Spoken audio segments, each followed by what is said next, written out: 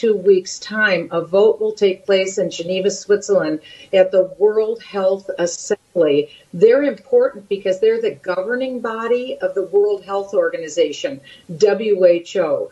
This authority that they would be given would impact 99.4% of all the people in the world. There are 193 nations belonging to the UN.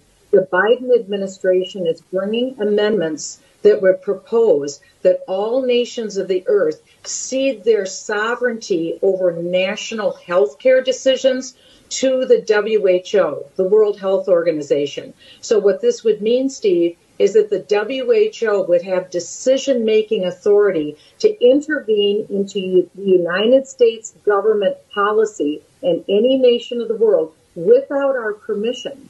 So, for instance, the lockdowns where you see 26 million people today locked down in Shanghai, China, they can't leave their apartments or homes.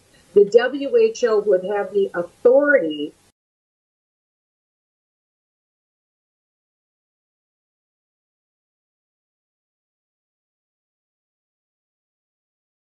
to be able to impose that here in the United States for whatever pretext they want. They don't have to show data. They could do this. What this does, Steve, bottom line, is it creates a platform for global governance through the WHO. This is what people need to know. It's time sensitive.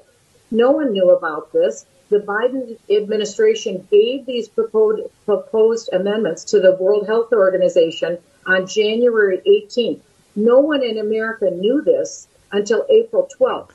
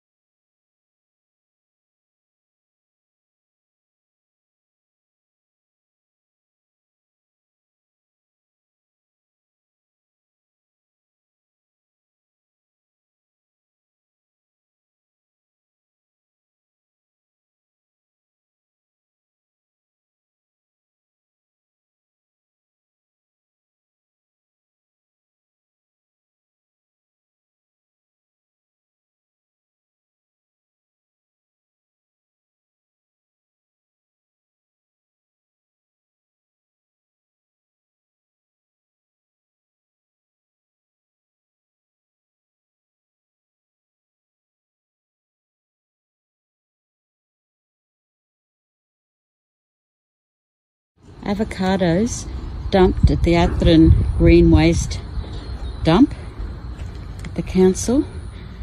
Truckloads and truckloads and truckloads gone to waste. Shocking. Circuses comes from an ancient Roman poet describing how the people are governed, not by excellence in public service, but by food and distractions, like a herd of livestock.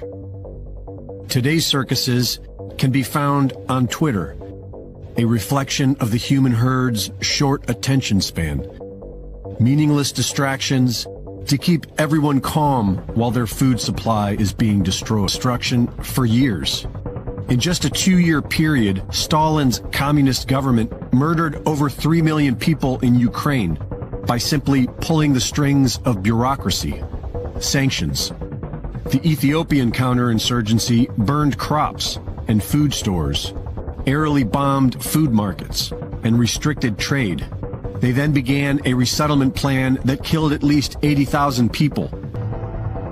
And this is exactly what is happening in America today. The Biden administration's sanctions against Russia are only succeeding at killing more innocent people all over the world by dramatically cutting down the worldwide food supply. There is already a significant wheat, fuel, and fertilizer shortage, which is obviously going to affect everything else, starting with fresh produce and livestock. But in order to completely collapse the food economy, they'll have to start destroying food packing plants as well. so that there is nothing left on the shelves for you to eat. There have been confirmed over a dozen disabling accidents at food plants in the last month, over a dozen. Absolutely, and we're talking about some really significant plants. The Taylor Farms facility in Salinas, California was completely destroyed by a fire last week. We've had two major potato processing plants in Belfast, Maine and Warden, Washington that were completely gutted, which is happening at a time where we already have a potato shortage globally. You were talking about the onion supply at that Rio Fresh, but it's not just produce plants. Last month there was a fire that took out a Nestle food plant out in Jonesboro, Arkansas, and that's impacting frozen food brands like Hot Pockets or Stouffer's, which maybe you might buy if you can't get fresh food from a warehouse that just exploded. Those still satiated with their bread and circuses are soon going to start getting hungry. And it's because America is under siege, being destroyed from within by a corrupt government, while the people seek fairness.